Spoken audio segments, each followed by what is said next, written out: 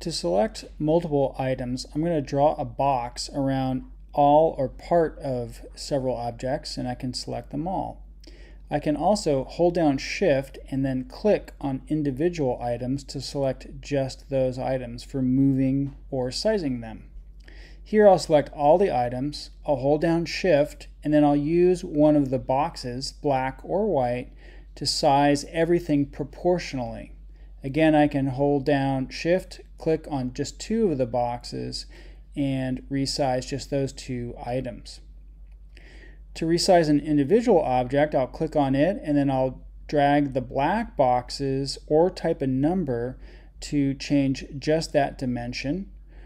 Or I can click on one of the white corner boxes and I'm changing two dimensions at once. It's a little quicker, but it's also a little harder to control.